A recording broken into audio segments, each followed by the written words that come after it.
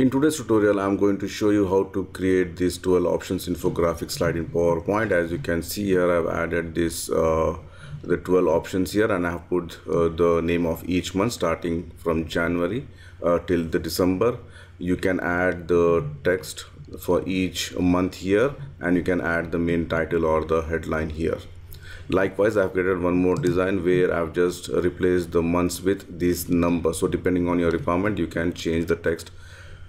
And if you have not subscribed to my channel PowerPoint University, please subscribe it now and make sure to enable the bell notification icon. You can join my Telegram group with the help of this link. I've used Office 2019 version to do this. However, if you're using the older version like 2007 or 2010, some features may not be available. So I highly recommend you to use the latest version like 2019 or Office 365. So let's start the tutorial.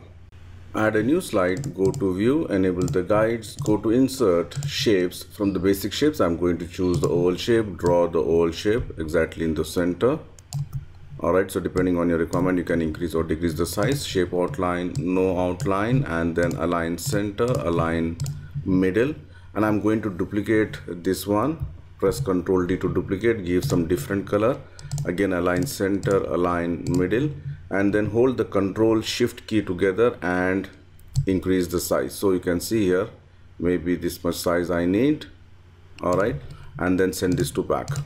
So then I'm going to cut this this orange oval shape into 12 pieces. For that, I'm going to insert one stars and banners, the 12-point star. You can see here, draw the 12-point star. You can see here something like this, and you can see the small orange point. Drag this inside and then align center, align middle. So we end up getting a shape something like this. And then here the line, you can see the starting from here, I'm just going to rotate it a little bit, so it should come like this in the center. All right, so once this is done, what I'm going to do is I'm going to add one rectangle, draw one rectangle. All right, shape outline, no outline, shape fill, you can give some different color combination. All right, and if you want, you can reduce the width to 0.05. all right, and bring it here, and I'm just going to put it like this onto this one. You can see here like this. We just need to align it properly so that it fits perfectly onto these lines, something like this. You can see here, press Ctrl D to duplicate and move it the other side. Again, make sure that you're aligning it properly. Press Ctrl D, rotate it for the third line. You can see here, again Ctrl D, make it for this one.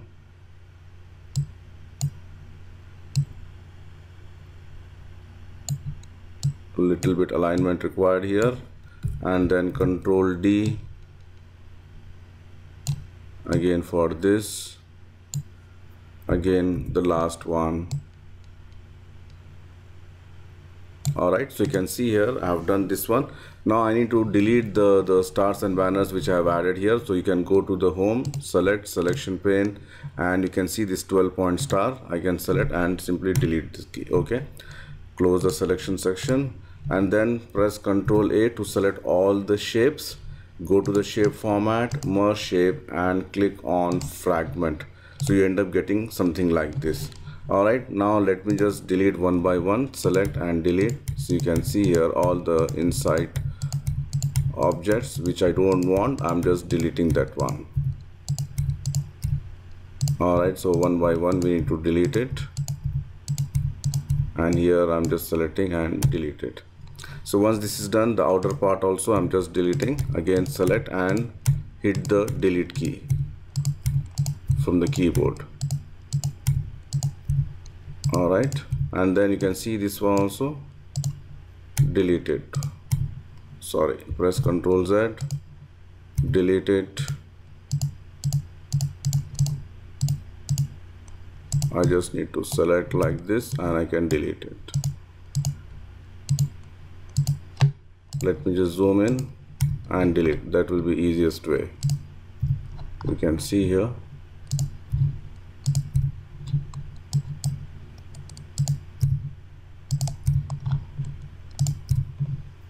press Ctrl Z. Any mistake happened, just roll back, Ctrl Z.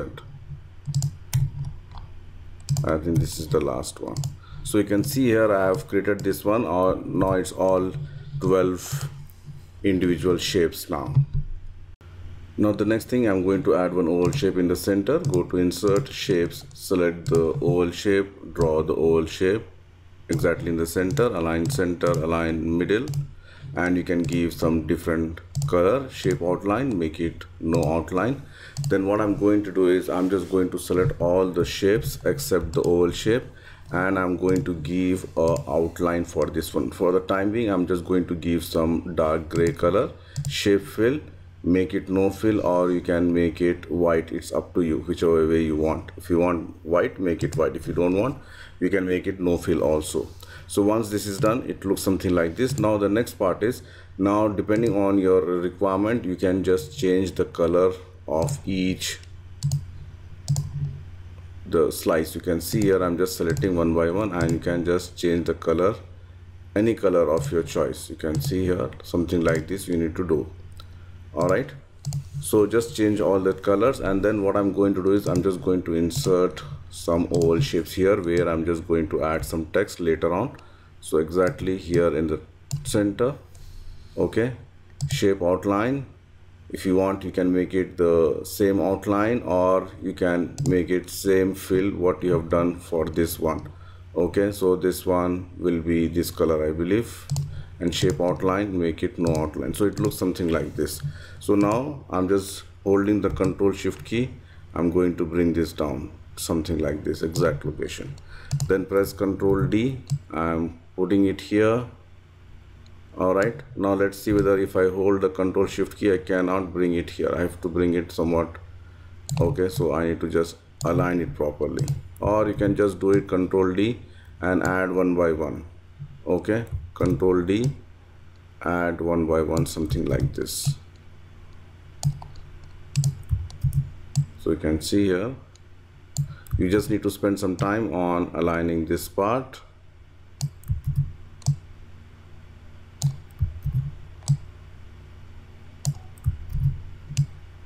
All right, like this. So again, for this one, I'm going to use this color, okay, which we have used. Again, for this one, I can use some other color, purple, or whatever color which you have put it here. You can just add those colors here. So I'm just picking some colors here. You can see here one by one I need to pick some colors, or you can just go to any website and download the color palette. That will be more easy for you. Okay, so you can see here maybe some gray, maybe some darker green, or you can go to more fill colors. You can just choose any color of your choice from this also. Again, more fill colors, maybe you can give this color, and more fill colors. All right, so you can see here I have created this one. Now next, what you need to do is you need to just change the color according to the color what we have selected for in the oval shapes. You need to just change that one, and then you can go to insert text box, add the text. Either you can make it 01 or January, February, the month name also you can enter it. Make it bold, increase the size, and put it here. Press Ctrl D to duplicate and bring it here. You can see here you need to just press Ctrl D, and if it is not visible, you need to make it white color. If it is darker background, then the text should be light color. It should always be contrasting. Okay, press Ctrl D. You can see here, or you can make all white also, no problem with that.